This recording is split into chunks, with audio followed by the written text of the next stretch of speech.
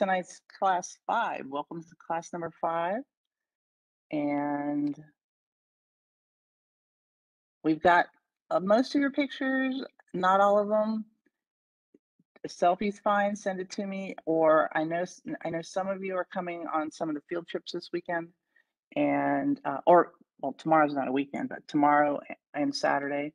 So if you're there, we'll snap a picture, and then we can get the class roster put together so that you'll be able to recognize each other if you've never seen each other bigger than a little square on the screen. So that's what we're going to do with those. You might remember we didn't have time to make up a quiz for class 3, and so we sent it out with class 4.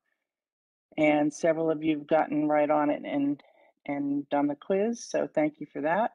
It's still out there, and we'd like your when you get a chance to do those. And this is the progress people are making.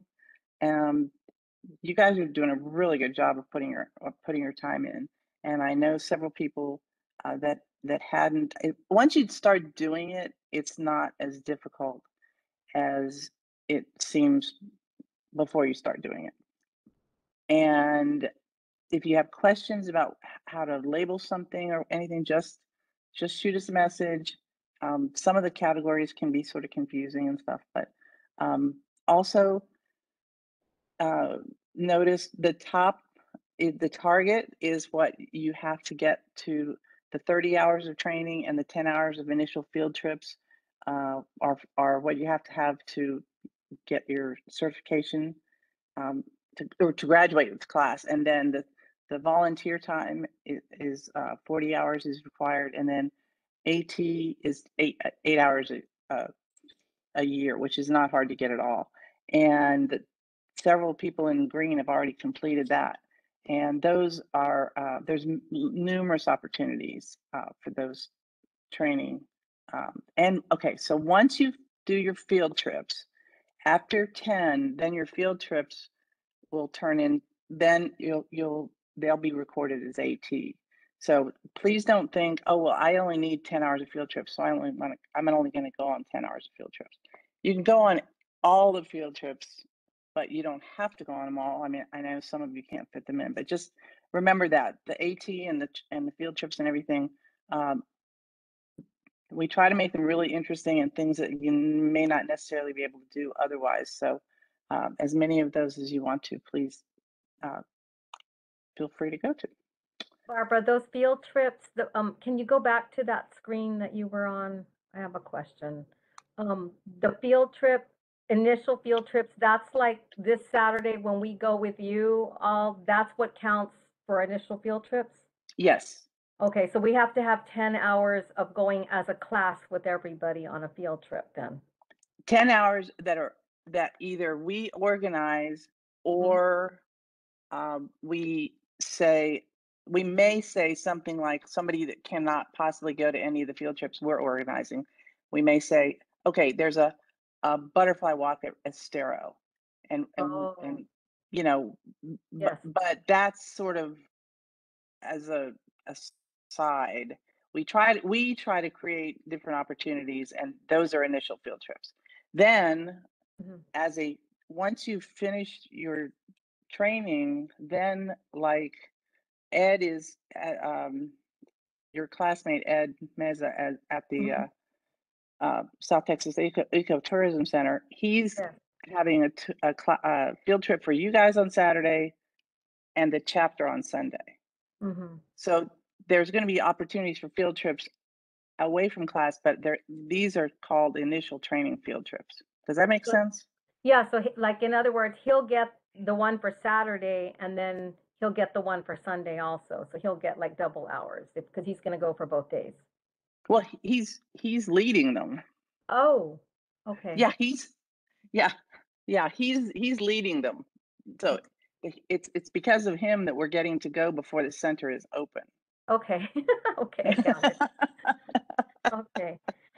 Now, another question on that, like volunteer hours, like I Hmm. volunteered on Saturday. I wrote you all about how to do it and I did it properly, but I don't see it on there. So like when do you all post like the volunteer hours, like to give us credit or something? So you put it into the VMS. Mhm. Yeah. I I Well, I uh I emailed Robert like under what drop down to put Saturday's work that I did and I did it mhm. and but it doesn't I don't see it on there. So that's why I was just wondering like when do you all give us credit for it or something? um, there, I think he's Hi, trying to. this is Robert. Oh, I'll go back and take Robert. a look, just in case I missed counting yours, Michelle. Okay. So Yeah, okay, I'll, that's I'll go fine. back and check it again. Okay, thank you. Yeah, because I worked out there all day Saturday. So, oh, fantastic! Great. okay. And I know that some of these numbers have already changed in the last couple of hours since I updated this slide.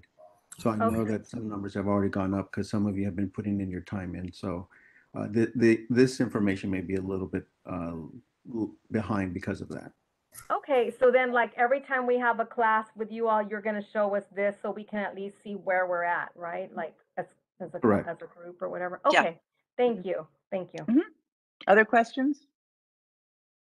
Yes, one more question. I got an email from somebody about some Chachalaca newsletter. I mean, who is that meant for? Like, or what is it about? Because I kind of didn't understand. Is that meant for this class training here? That if we have an article or? Um, The Chachalaca is, and that's what I was just going to cover. The oh, okay, Chachalaca is our chapter's newsletter, okay. and it comes out quarterly, and it's written by uh, our members. There's articles. There's include photos. Um, your experiences in class, anything like that. It is volunteer time to prepare, research, write an article. So that does count as volunteer time. The South Texas Border Chapter also, they don't have their own, and so they contribute to ours too. But that's what the Chachalaca is, Okay, so when you say besides being the bird. Hmm? yeah, so right. So when you say stories, what is it that you mean stories? Like stories about us where we go volunteer and we do AT, or is it stories in general of other things? Like I just kind of didn't Oh, understand.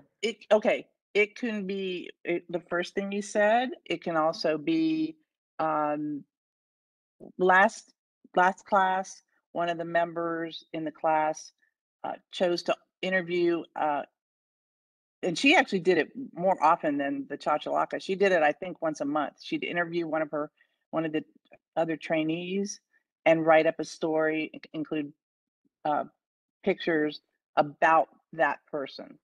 Oh, And so it's really pretty broad. We have other members that choose different native plants to write about, or like some people want to write about herps.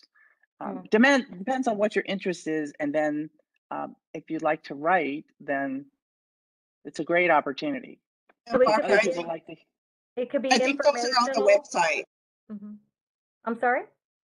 I think they're on the website. Hmm. If you go to the website, rgvtmn.org, Okay. there's the old ones from like the winter chachalakas there, and you can see examples of what people have, what stories they've put on before. Thank you so much. That's going to help a Good, lot. Thank you. good point, Penny. Thank you. I've got a couple other volunteer opportunities that people have come to me about, and I wanted to make, well, and one is that we're associated with the Friends of Laguna Atascosa, and they're putting on the Ocelot Festival March 6th at Gladys Porter Zoo, and there's different opportunities. It's pretty much it's all day long, and I'll have the times. They asked me to man the table of that's going to make ocelot masks for kids. So that's a Oh, great cool. opportunity. Yeah, If you're interested, anybody interested in volunteering at the Ocelot Festival, let me know. I am. Also, Christina Mild is the chair of the Harlingen. Well, it's a couple different uh, garden clubs in Harlingen that get together each year and have a flower show. And it's March 25th, 6th, and 7th at the Harlingen Cultural Arts Center, which is next to the library. Our chapter will have an outreach table there. We set up a native plant display. The Friday before it starts, we'll go to Ramsey and take cuttings of native plants, and then we'll have them out for people to see, and people will man the table and talk about them. They sell native plants from Mike Heap's nursery. So there's some different opportunities, and I have the hours for that too, but just let me know if you're interested in those two good volunteer time opportunities. Also, for the first time ever, we'd like, we thought it'd be neat if your class had your own t-shirt, and rather than one that's just the entire chapter's design, that if anyone's interested in designing, please let me know, because I think it would be something unique for your class to have. And we've seen other chapters do it, but this would be the first time our chapter's done this. So let me know. Now, what you're all here for and what Tom's waiting for. We're very lucky tonight to have Tom Yamashita from the Cesar Kleberg Wildlife Research Institute. He grew up near San Diego, California, and obtained his bachelor's degree in conservation and resource studies from the University of California, Berkeley, and then spent several years in the Sierra Nevada assessing recreational use in California's national forest. And during this time, he became interested in how mammals in particular, co-occurred in national forests with humans, and how different types of human use influenced this. In 2018, he moved to Brownsville and got his master's at the University RGV on fine scale changes in the mammalian behavior and use of road areas. And now he is then finished his master's in 2020 and moved on to a PhD at Texas A&M Kingsville, where he's currently studying impacts of roads and wildlife crossings on the mammal community at multiple spatial and temporal scales. Welcome, Tom. And I am going to stop sharing.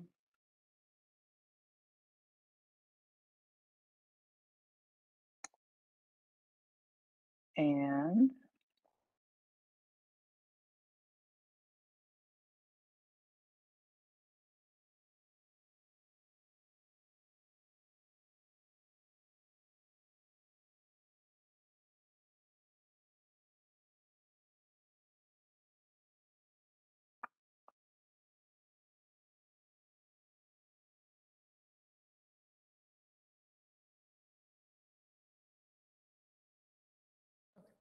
great, excellent. You can all see my screen.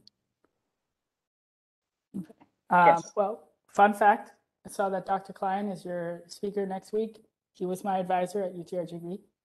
So that's cool. He does a lot of cool stuff. So that should be a good talk. But I'm here to talk to you guys about mammals of the lower Rio Grande Valley. So let's just jump right into it. Let's make sure that I can actually change slides. There we go.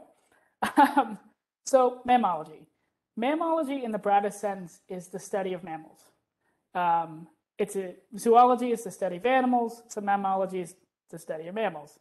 Now, what does that actually mean though? What are we doing when we actually study mammals? It can be so many things. The study of mammals is such a broad topic. It can be anything from their evolution and distribution to the physiology and genetics to ecology and behavior. Basically, whenever you apply a discipline in the life sciences to a mammal, you're now doing mammalogy, which is kind of cool. So what's a mammal? How do we know what we're studying as a mammal? Well, mammals have several unique characteristics. First, all mammals have fur, whereas a lot of other animals like reptiles or birds, they do not have fur or hair. A second thing is that mammals have a well-developed neocortex, which is a region of the brain required for more complex processing. Mammals have this, other species do not. Third is that mammals have mammary glands, so they can produce milk. And fourth one is that animals have, mammals only, have 3 bones in their middle ears, which is another unique trait in mammals. So mammals have other unique traits, like the structure of their lower jaw, increased complexity in the epidermal cells of their skin, complex facial muscles, but the main ones are these 4 right here. So mammals have been around a long time. I don't know how much you guys know about geologic time and geologic timescales. So first, just do a quick background into geologic time. So if you think about environmental change, for example, over very short timescales, we see things like changes in weather or deforestation or even urbanization. These often occur at scales we call human timescales, which is something that we can see happening in our lifetimes. Other processes operate on longer timescales, like ecological succession, where a grassland in Yosemite after a fire could change into a live oak forest and then into a ponderosa pine forest. This occurs generally over hundreds or thousands of years, what's commonly known as an ecological timescale. And then we have other processes that occur over even longer time periods, such as plate tectonics or, climate change usually, but not right now, or evolution. This is geologic time, and over the course of millions of years, which is something that can be very difficult to actually comprehend. This is where how far back we have to go to think about when mammals evolved. So the first mammal ancestors, the synapsids, evolved from reptiles over 300 million years ago. So this was well before the age of the dinosaurs, during what was called the Carboniferous period.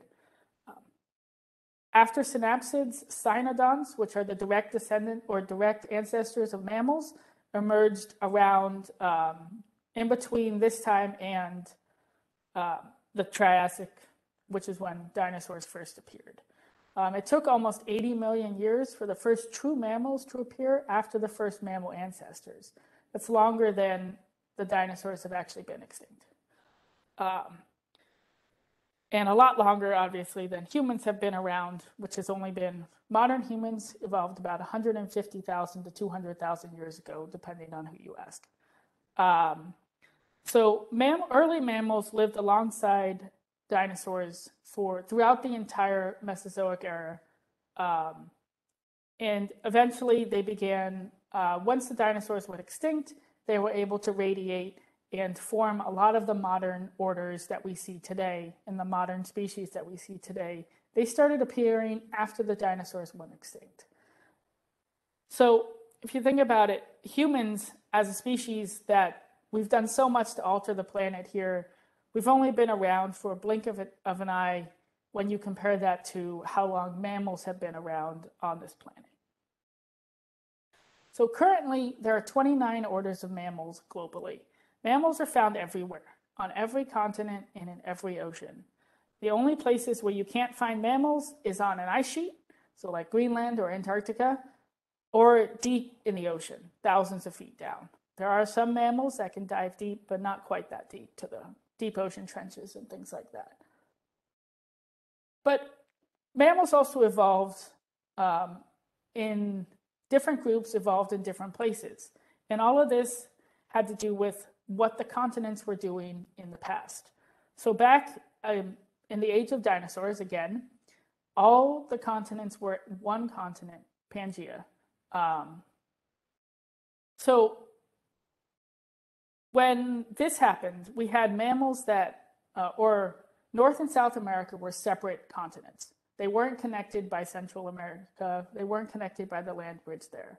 Therefore, mammals in North and South America were evolving separately. So we had completely different groups of mammals on those two continents. However, when the Isthmus of Panama formed, North and South America became connected, and that created a potential for exchange of species between North and South America.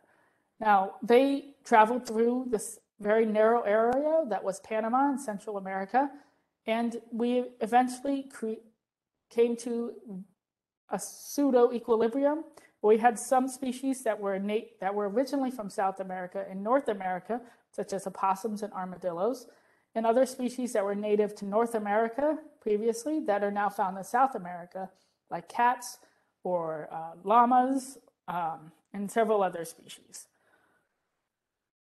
So here in Texas, here in South Texas, especially here in the Rio Grande Valley, we lie near the border of two different, very unique faunal provinces. We have the North American or the Near Arctic province, and then the Neotropical, which is more associated with South America and South and Central America. Now, at this boundary, because it's an edge, we see extremely high biodiversity. Excuse me. Whether it's in the vegetation community, or whether it's in birds or mammals or butterflies, we're seeing extremely high biodiversity here in the valley. So as you may know, edges are where you find the most different species. You may not necessarily find as many unique species, but you find a lot more species on an edge than you would in the middle. And if we think about a forest, we're going to find more animals on the edge of that forest than we are in the interior of the forest or in the grassland that it borders. This is because we have two different habitats interacting with each other. And this interaction is what creates high diversity. Now, we're seeing that here in the RGV, where we have the interaction of not only these two floral provinces, we also see an interaction of different climatic conditions. So being at the right latitude and right longitude and near to the coast, we get hot and humid weather coming from tropical areas and off of the Gulf.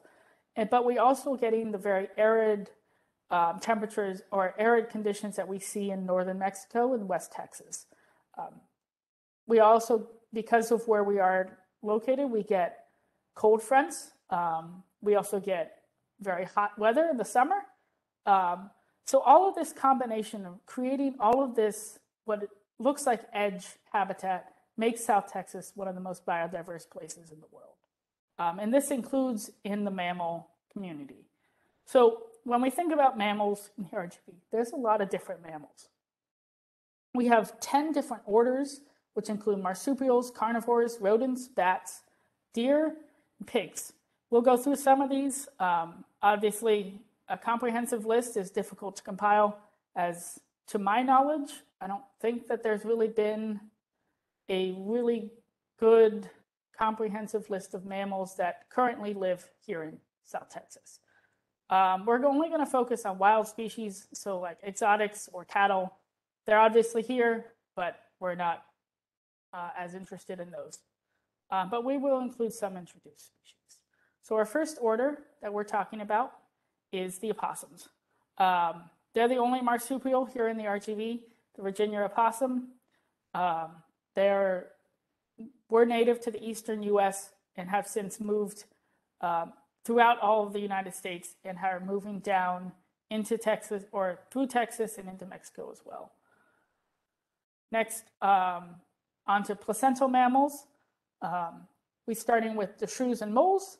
So according to iNaturalist, these are the only two species that are found here in the valley. I don't know, small mammals are not my specialty, so there could be other species, but I just don't know about them. Next, we have armadillos, or the order Cingulata. The only species here is the 9-banded armadillo, but there are other species of armadillos, just like there are other species of possums in Central and South America. Our next order is lagomorphs, or rabbits. Supposedly, also on top of the eastern cottontail and the black-tailed jackrabbit, there's also desert cottontail here, but that's a species more associated with more arid conditions. So I'm not sure if it gets as far east into the lower Rio Grande Valley. It may be too wet for the desert cottontails. Now, rodents, in an extremely diverse group, this is the highest diversity in mammals is in rodents here in the RGV as it is in many other places. Rodents, because they're very small, they can fill very different niches, and there's a lot of variety. So we have squirrels, we have beavers, nutria, which are an introduced species from South America. Then we have different mice, including kangaroo rats. And then we have other species of mice and native mice. And then we have introduced mice and rats from Europe, like the black rat or the house mouse. And a lot of the introduced species here have become invasive species, which is a problem, but invasive species can be very difficult to deal with, and we're not really going to talk about them in this talk much. If you want to, we can talk about it later. Our next order is Chiroptera, or the bats. There are several species here, according to iNaturalist. Several species of these are rare species or species of greatest conservation need, according to Texas Parks and Wildlife. But many of them are not actually listed species under the Endangered Species Act or the state's Endangered Species Act. So we have like the big brown bat, the hoary bat, two different species of yellow bats, and Mexican free-tailed bat, which is probably a fairly common one, then also the long-tailed bat. Now moving into the even-toed ungulates, or Artiodactyla. Starting with pigs. So our only native pig is the javelina, which technically is in a different family than actual pigs. But we also have feral hogs, and they obviously are causing a lot of destruction on ranches and on Laguna Atascosa, for example. And we do a lot of management for feral hogs here in Texas. Our next group of ungulates is deer and bovids. So cervids are like white-tailed deer is the only native deer we have here in South Texas. In other parts of Texas, there's also mule deer. There used to be elk. I think there might still be some elk in West Texas, but I'm not positive on that. We used to have bison, but they went extinct in Texas back in the 1800s. Currently, the only native, or well, it's not native, but the only wild bovid that we have is the nilgai, which is an introduced species from India, which is, so interesting fact about deer in South Texas. Question for you guys, do you think that deer are larger or smaller than in other parts of North America? I think I saw somebody point downwards. Smaller. Yeah, deer are smaller down here than in other parts of North America. Why do you think that is? The shrubbery that they have to eat. That's one reason. One of the main reasons, though, is because it's so hot here in South Texas. So in areas where it gets cold, where it freezes, where they actually have snow, animals tend to be a lot larger than they are in places where it's a lot warmer. This is because it's a lot easier to retain heat and to thermoregulate for cold environments when you're bigger. Whereas, and this is when you're here in South Texas, if you're big, then that means you're retaining more heat, which means your body temperature is going to go up, and that can be a problem in the summer. So being big is not necessarily an advantage when you live down in South Texas. So moving on. Dolphins and whales are actually part of the order that includes ungulates. So the only species of marine mammal common in the RGV is the bottlenose dolphin. You can see them in the ship channel or around the mouth of the Rio. So we also have other species of whale that are sometimes seen, off the coast, but these sightings are pretty rare. And I've never seen one, but I haven't been here that long. All right, on to carnivores. So starting with the procyonids, or raccoons, we have the raccoon, which is extremely common here. You probably have all seen raccoons. Then another species that supposedly is here in Texas is the white-nosed coati. They are listed as threatened in the state. However, there hasn't been one seen in Texas in a long time. According to Texas Parks and Wildlife, most individuals in Texas are likely transients from Mexico who are just passing over the border and back, and there may not be any established populations in Texas. However, the Texas-Mexico border has seen a lot of development over the years, so it's unlikely that there are any established populations of coatis near the Texas-Mexico border anymore. Another species of procyanid here in Texas that we don't get this far south is the ringtail cat,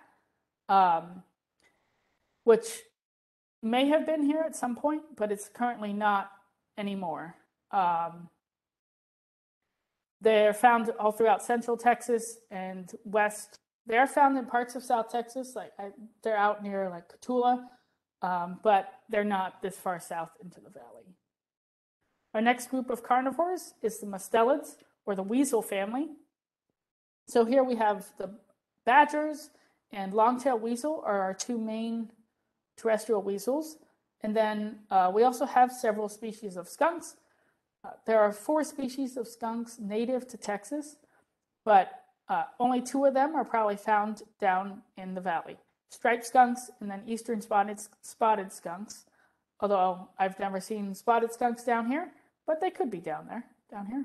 Other species of skunk in Texas include the western spotted skunk, and we're too far east for the western spotted skunk, and then the hognose skunk, which is primarily found in East Texas. Long-tailed weasels are a species of greatest conservation need, and so are spotted skunks here in Texas, according to Parks and Wildlife. Our next group of carnivores is the canines, or dog family. So our 2 species of wild dogs are coyotes and gray fox. Then, of course, we have domestic dogs, which some of you may have at your home. But we do see them running around rural South Texas, especially near cities. Both coyotes and gray fox, well, coyotes are extremely common. Gray fox, I think, are a lot more rare. I've seen a couple, not many. Then our last group of carnivores is the cats, or felids. Currently, we have 4 species of cat that live in Texas, and all of them in the RGV. However, in the past, we had 6 native species. The margay, the jaguar, and the jaguarundi all went extinct in Texas, but are commonly found throughout Central and South America, including Mexico. The margay went extinct in the 1800s, while the last jaguar was shot up here near Kingsville in the 1940s. The last jaguarundi sighting was a road-killed individual in the 1980s, and extensive camera trap surveys that our lab has participated in has not found a jaguarundi since then. But we still do have 4 other cats here in the valley. Mountain lions, which occasionally make their way through. I don't know how many are actually resident. Probably, if there are, probably only a couple.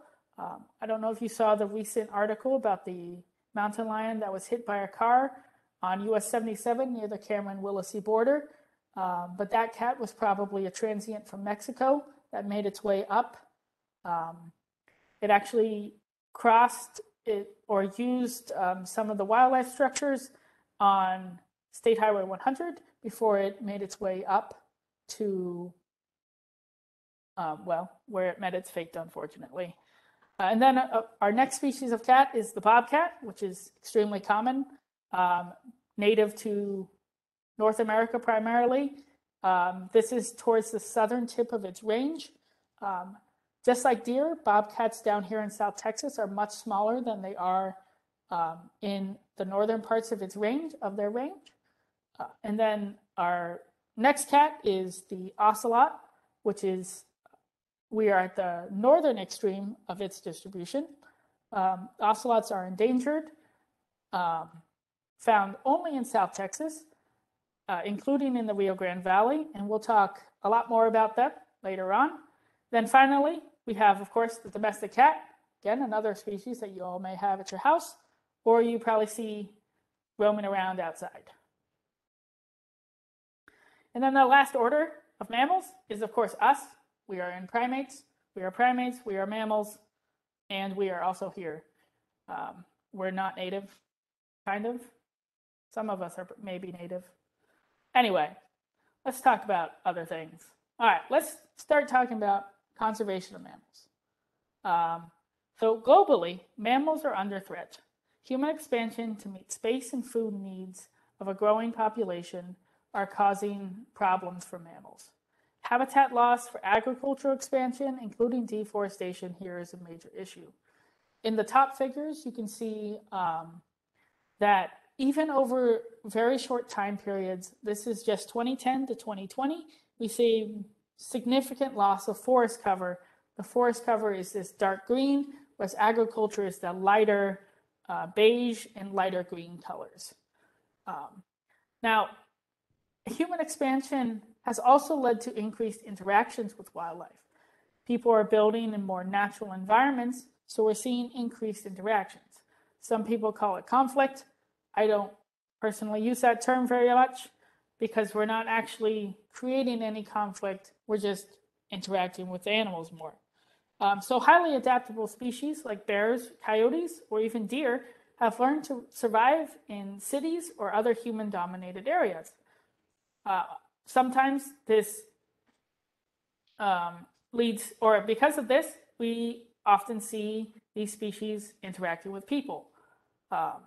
Coyotes especially have been blamed for taking livestock or pets. Same with bears actually, and other places have also done that. But this is just animals being animals. And we moved into their habitat, so we should expect that this happens.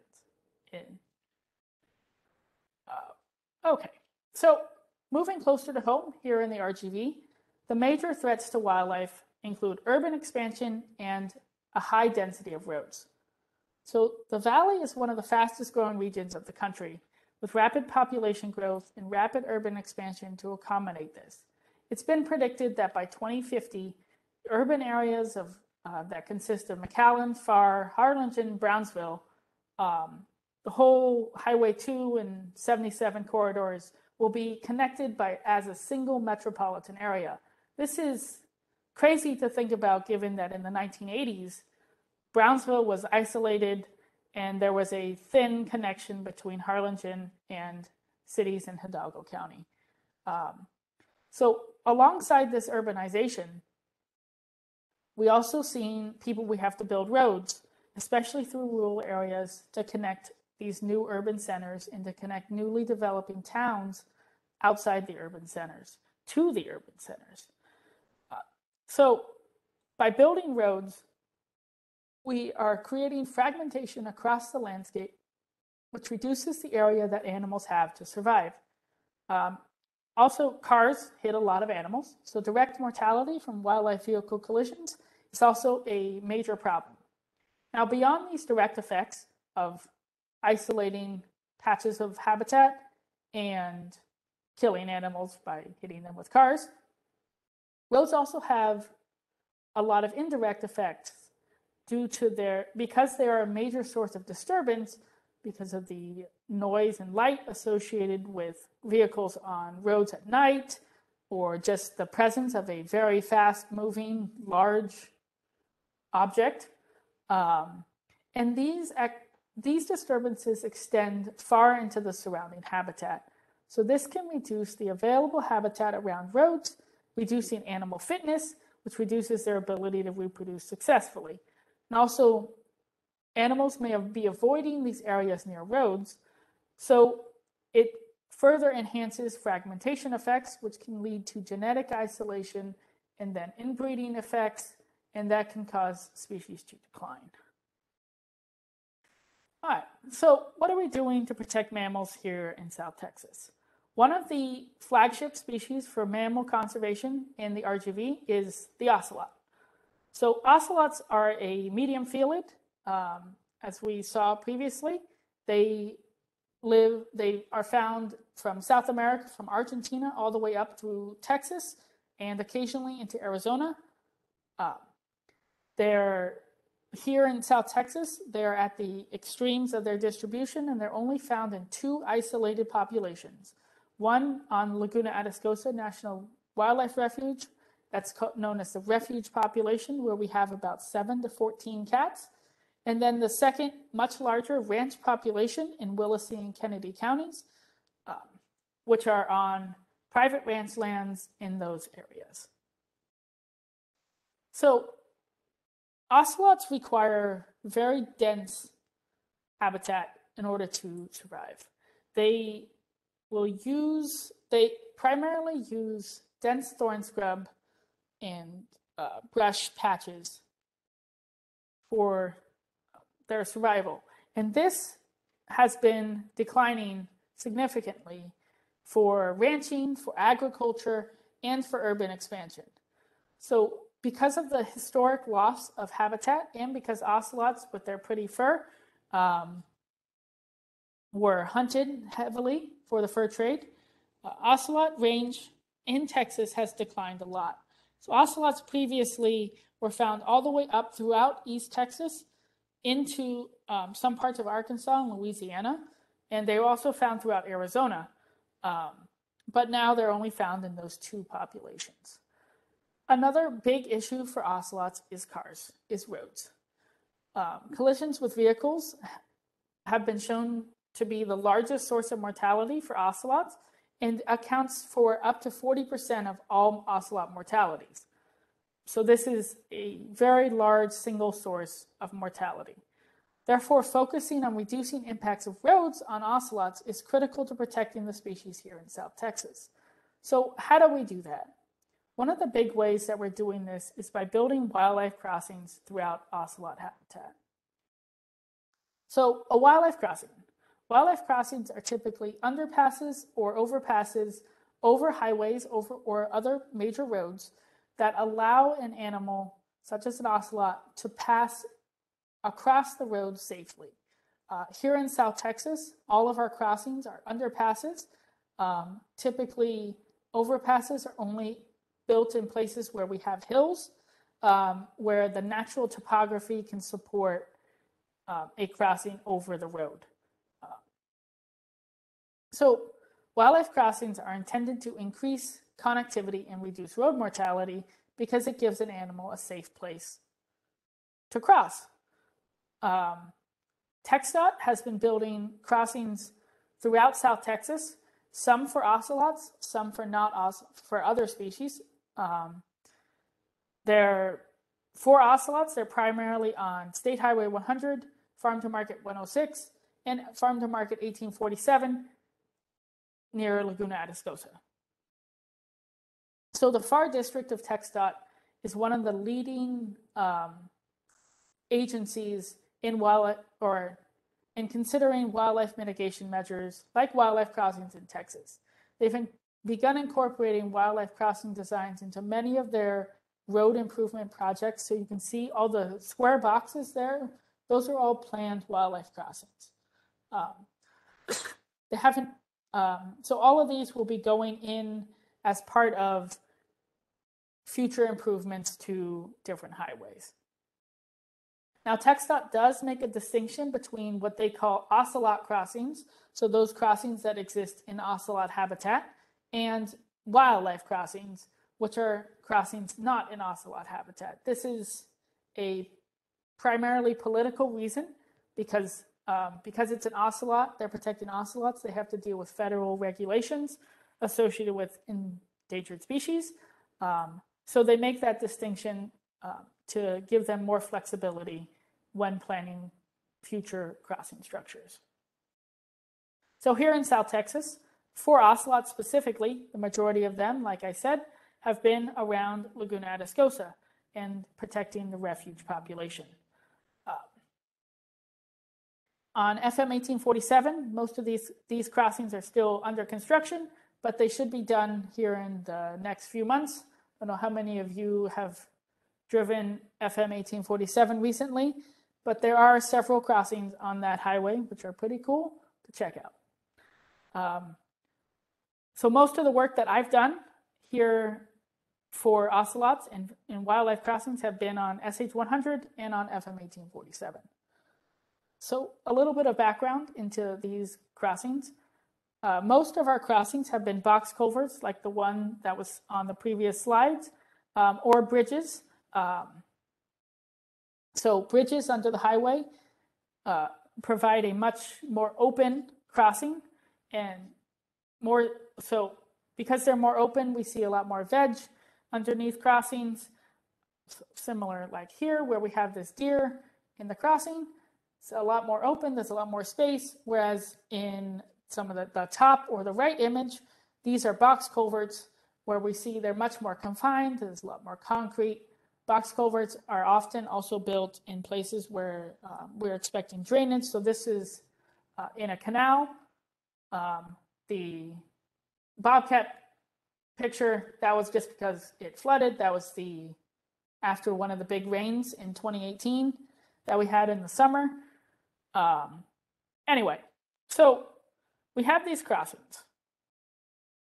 They were built for ocelots. They cost thousands or millions of dollars. But we only have 14 ocelots on the refuge population, and the majority of them live on the refuge, not in between where all of our crossings were. So you could potentially go years and never actually see a ocelot interact with a wildlife crossing. Does that mean that TxDOT wasted all of its money?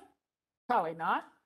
Because just because ocelots were built for, or sorry, not ocelots, just because crossings were built for ocelots, these crossings don't just benefit ocelots. Here even you can see no ocelots using a crossing. We see deer, we see raccoon, we see bobcat. But there's all these other mammals. These crossings, they benefit these other mammals, and that's awesome. So, but that also means that TxDOT doesn't have to build individual crossings for individual species.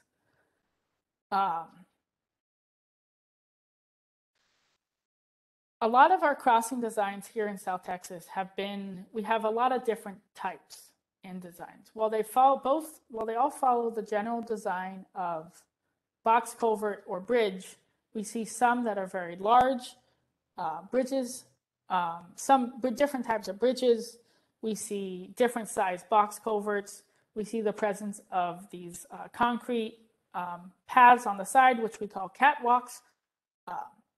All of this creates an extremely high diversity of crossings. And this, because of the high diversity, has the potential to support a high diversity of species that actually can use crossings. So on SH 100, we've documented bobcats, coyotes, opossums, raccoon, deer, beavers, cottontails, armadillos, all using the crossings, as well as several species of birds and threatened herps like Texas tortoise and Texas indigo snake. So this brings us to a really big question when we're talking about how do we research wildlife crossings? And that is, how do we assess wildlife crossing effectiveness? How do we know crossings work? What can we do to measure this effectiveness? Do you guys have any ideas how we could do something like that?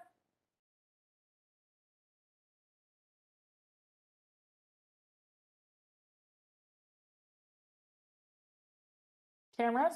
Yes? No, not really. That's okay. So cameras is definitely one way that we look at crossings.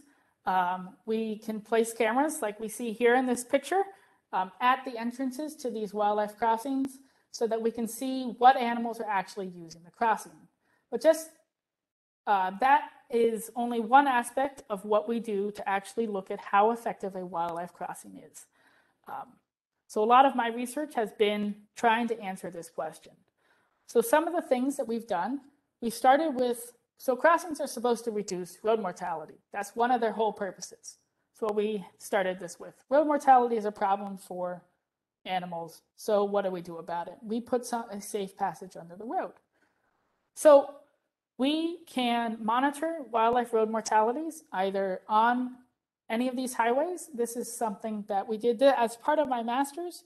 We did this on SH100. We monitored road mortality before, during, and after the construction of wildlife crossings on 100. What we did is we looked at all mammal mortalities because we didn't get that many, which is a good thing. And then we looked at how patterns of road mortality changed over time with the construction of crossings. We found on SH100 that overall, there wasn't actually much of a change in the number of road mortalities. However, we did start to see a few changes in the pattern of where we saw fewer mortalities near crossings. And the majority of mortalities, because SH100, I don't know if you all have driven it recently, but there's all that fencing on SH100, but there's also all of those, they're called wildlife guards at driveway intersections and road intersections. Because of all these gaps in the fence on SH100, we believe that this is providing access to the road for animals and therefore making it difficult for this fencing to actually do its job of preventing animals from getting onto the road. But we are seeing over time, especially after a year after construction, that crossings seem to be making a difference by reducing road mortality immediately around them. So when animals know where a crossing is, they will use it instead of crossing over the surface of the road. So crossings seem to be providing a safer place for animals to cross the road. Another thing that we can do, this time using camera traps, is look at how the behavior changes at crossings compared to non-crossing areas. So we have different ways of monitoring behavior. We can do it either via camera traps or using like wildlife collars. However, with camera traps, we can study a particular location and just see how animals use that spot. Whereas with collars, we can't control where the animal goes, so we can't force the animal to interact with the road. And that makes it more difficult to answer questions about how roads impact wildlife. So using the camera trap timestamps, we are able to create a graph that represents how likely an animal will use a given site at a given time of day. We can then compare curves at different sites to see if there's any differences. So in this work, we compared sites along the road. This included crossings as well as other areas along the road, and we compared them to the habitat immediately near around crossings. So this was in areas within 150 meters of the road, so they were very close to the highway. We found some pretty significant differences in actual time of day that crossings are used. So crossings tended to be used almost exclusively at night. The majority of human activity occurred during the day, throughout the entire day, and when human activity was very low, we tended to see very high activities of wildlife, which is a really interesting thing in that obviously these road areas, which we think about as being this major source of disturbance, which causes disturbance all the time, seems to be only causing disturbance during the day when most of the human activity is occurring, because wildlife are adjusting their behavior to use these areas at night. So now on to some of the research I'm doing as part of my PhD. So we're trying to look at actual crossing use as well. So I didn't use any of the actual or much of the actual crossing data in my master's. We had other students looking at some of that. But here we're actually going to be looking at what species are using using crossings, what types of crossings do they like, and what species are in the area but not actually using crossings. So crossings may get a bunch of animals using it, but there could also be species but maybe there's just a lot of them, and there's actually not many of those of individuals of that species actually using the crossings. So we can compare what we see in the surrounding habitat to what we see at crossings to get an idea of, are these crossings actually being used more often than not? So on SH100, we've detected at least 19 different species of mammals at crossings, but not all of them have been using the same structures, and not all of them use them at the same time. So this graph here, this is not on 100, this is on FM 1847, before the crossings have been put in. But we can see that even on this highway, so we look at the names of the species are of interest. All the blue points, or all the different colors, those represent different crossings. So if an animal is near one of those colors, then it was more likely to be found at those crossings. So we can see clear differences in the community of mammals using different structures. For example, raccoons, deer, feral hogs, coyotes all preferred the blue or the crossing, future crossing 3, whereas opossums and cats seem to prefer crossing 1 or the red. Cottontails, rodents, squirrels, long-tailed weasel seem to prefer crossings 4 and 5. So another thing we're going to be looking at is how mammals use areas around roads and whether or not animals are avoiding or are attracted to roads. So vegetation may play an important role in this. So we want to make sure that we look at,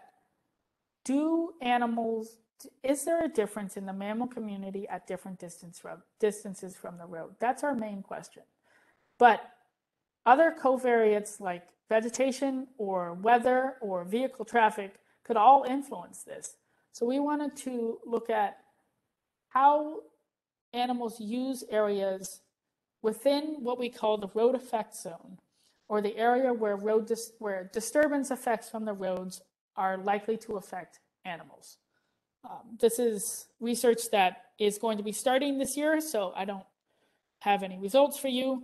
But what we expect is that there will be a lower diversity of mammals near the road, and there will also be fewer individuals near the road compared to further from the road. The next thing that we're looking at is what things actually influence crossing use. So crossings can be affected crossing use could be affected by different things at different spatial scales. At very broad spatial scales, for example, land cover in the surrounding area may be very important. For example, a crossing near a large patch of thorn scrub is likely to be used more than a crossing right next to an agricultural field. However, once an animal actually arrives at a crossing, different factors may be important in determining whether or not the animal will actually cross or will go find someplace else. So one of the big things that we're looking at is the sound of vehicles on the road. So at these very fine spatial scales and temporal scales, these crossings, they're made of concrete. They're not natural tunnels underneath the highway. It takes some getting used to for animals. So we want to look at, okay, is the sounds that they're hearing within and around the crossings affecting whether or not they actually use the crossings? Do these local conditions at a crossing impact crossing use? So, yeah, yep. Sorry. So yeah, we're trying to answer this question about wildlife crossing effectiveness through many different avenues, because effectiveness is not just, did an animal use a crossing? there was there was a talk that I was at one time where somebody asked, how do you know a crossing is effective? And we were talking about crossings on SH100, and they said if an ocelot uses the crossing, then it's effective. But again, not many ocelots, but a lot of other animals actually use those crossings. So if you think about crossing effectiveness as only if ocelots use them, then you forget about the benefits that these crossings provide to every other species that is around, every other mammal that we have in the area. And that, I think, is a big mistake. So TxDOT has been doing a really good job of, yes, they're building these structures for ocelots, but there's an understanding that these structures benefit more than ocelots, and therefore they can use diverse crossing designs, which may or may not work for ocelots, but they're not a waste. They're going to be beneficial for something out there, and that's what we want to see. And with that, that's what I have. So I guess we can open this up to discussion, and any questions that you have, I'm happy to talk about anything about mammals, my research, whatever you got. Yes, hi, I put it in the chat. I had a question about the picture you were just showing, those concrete barriers. That's from TxDOT helping for all the mammals to cross. Is that why they have those gaps in them, those openings all the way down the road? Is that what they're meant for? They did it just for the animals? Yeah, so these openings underneath in these concrete traffic barriers were put in primarily for if animals got onto the road and they needed to cross, then they could cross and get underneath and keep going. Yeah, there's been some, there was one student at UTRGV who was looking at whether or not they actually worked, and she found that they did seem to reduce mortality compared to areas with the solid concrete traffic barrier. Oh, well, that's good. Okay, because I know that they had changed the structure going on Highway 48 because of the pelicans and the wind drafts and all that. Right. So this has nothing to do with wind. This is to help them cross the road. Yes. Okay, Exactly. thank you. See if I can find the chat. So, do ocelots avoid wind turbine areas? That's a good question. I don't think that, or to my knowledge, they might. There hasn't been any research done on interactions between ocelots and wind turbine areas, because turbines tend to get built in places that have very open vegetation, so like in agricultural fields or in grasslands. Ocelots don't really go there anyway, so it's hard to know if ocelots are avoiding the wind turbines themselves or just they don't use that type of habitat.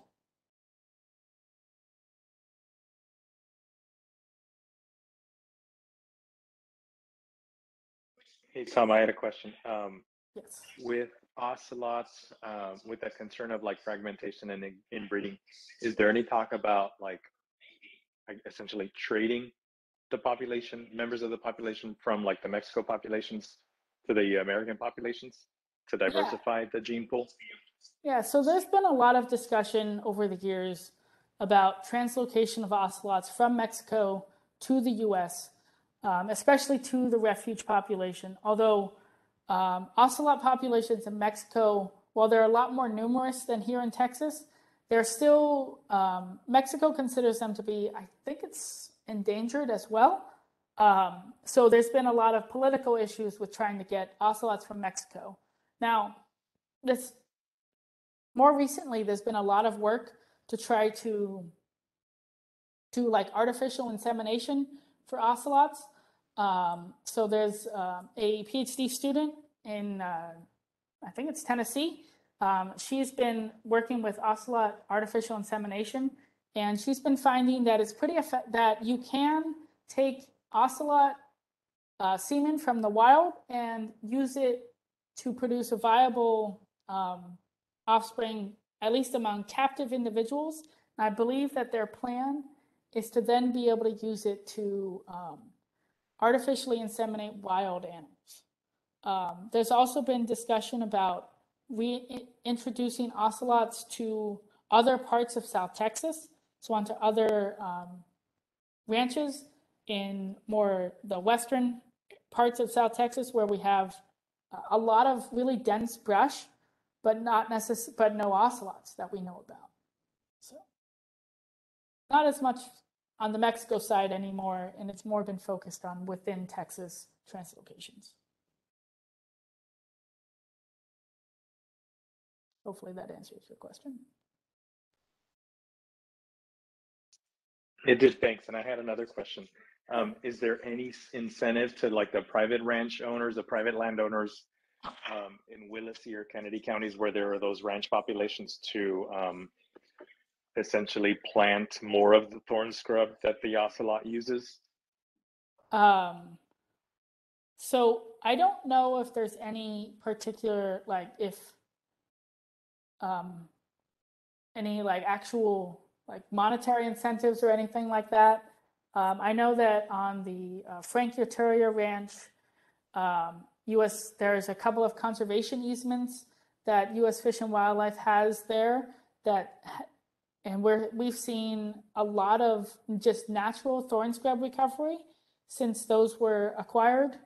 And that ranch supports ocelots, and also on the East Foundation property of El Sal's.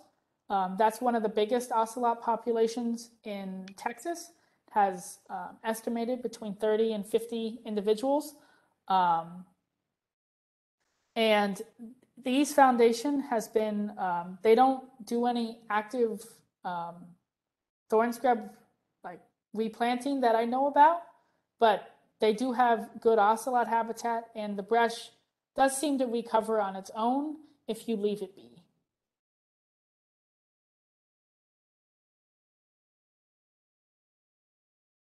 Assuming there was brush there already.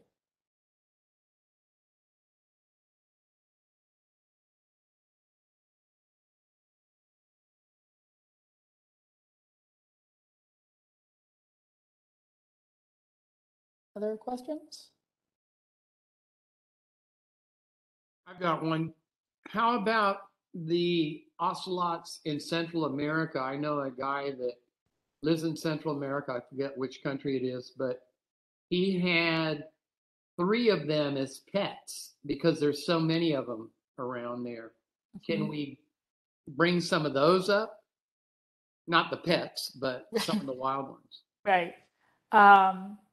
So I don't know how much they've actually considered translocating ocelots from other parts of their range beyond Mexico into the US. I know one of the reasons why they were focusing on Mexican ocelots was because they're the most closely related genetically. But given recent genetic information about ocelots, it's likely that it's the same ocelot subspecies throughout all of Central America.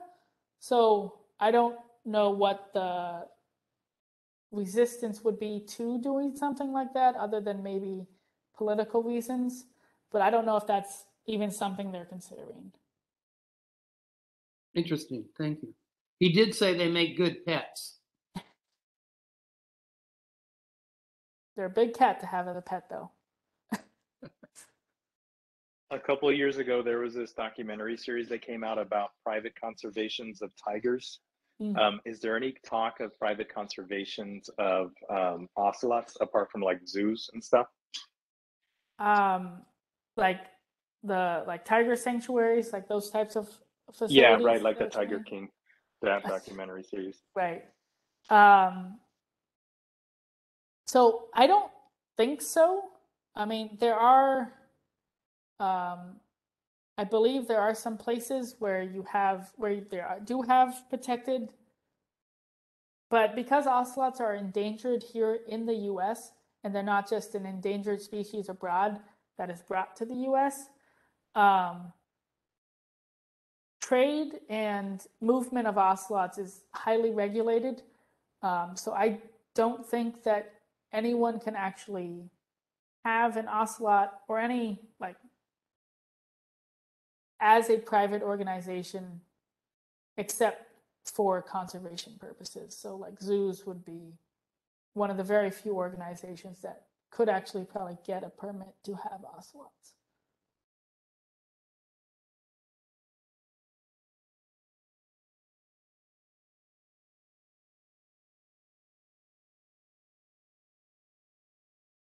Like to, Oh, sorry. don't have a question, but have kind of a statement that I think we all overlook on these animals, of course, that we all see going down the highway that get run over. Highways are candy stores for animals. Because you look at this picture we got here, and look how green the side of the road is. People drive down, I know we personally don't, but you throw out an old sandwich, whatever, out of the car, that attracts mice. Mice attract ocelots, bobcats, coons, whatever, because animals have a tremendous better sense of smell than we do, and they have brains. They can remember. See how green this is on the side of the road. For instance, whitetail. Whitetail's diet is not grass. It's forbs. Forbs to the normal person is a weed. The weed is the first thing that comes up. You can drive anywhere in South Texas or in Texas in general, and during the drought times, and you always see right beside the road is green. Why? Because cars, air conditioning, the water, and the forbs or weeds growth that attracts the deer. They come, they remember that.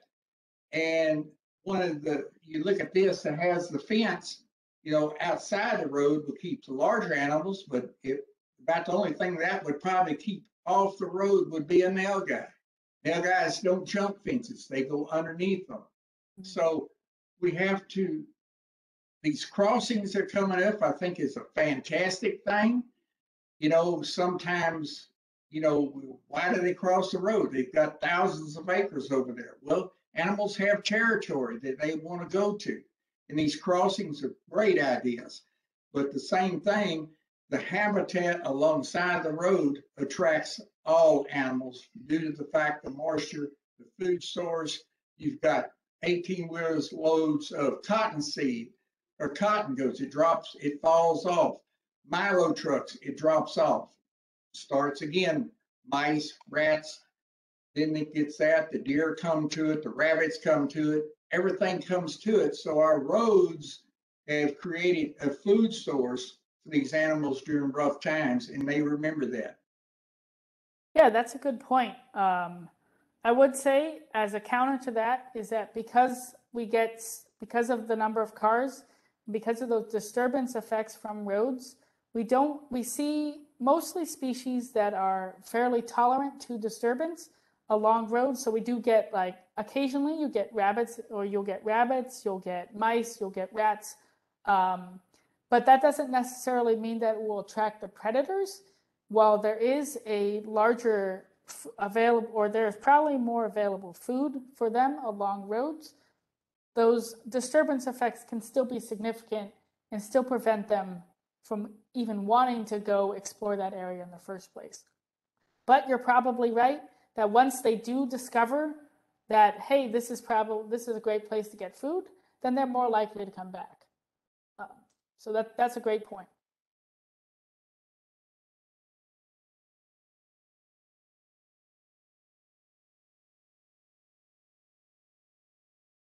Other questions or comments for Tom? I have a question, Tom. So how far along do you think you are in your studies for your PhD? Yeah. So this is my second year in my PhD. The plan is to be done in spring of 2024. But obviously, plans don't always work out. So I'll be doing my comp exams in the fall. So then it's just going to be focusing on the research. But for a lot of my stuff, because we have to deploy cameras, we have to wait for these crossings to actually get completed. FM 1847 is still under construction. We haven't been able to really start some of the research that I'm trying to do. So once that happens, then we'll have a much better idea of how long that this is going to take. Well, then that means there's going to be more opportunities for you to speak to our class in the future and to our chapter. Yes. Well, we really appreciate you taking the time to prepare this presentation for us. It was extremely interesting, and especially the personal nature of your research and how interested everyone is in the ocelots and other mammals down here. So again, thank you for stepping in, and great job. Not that I want you to slow down your progress towards your doctorate, but just keep us in mind. I will. Yeah. This was good. I enjoyed this. It's actually my first big talk that I've given as a PhD student. So Well, this was an exciting opportunity. Thank you. well, thank you, and we enjoyed it. And again, you'll be hearing from me. I'll be looking forward to it. Thanks. Okay. Thanks, Tom.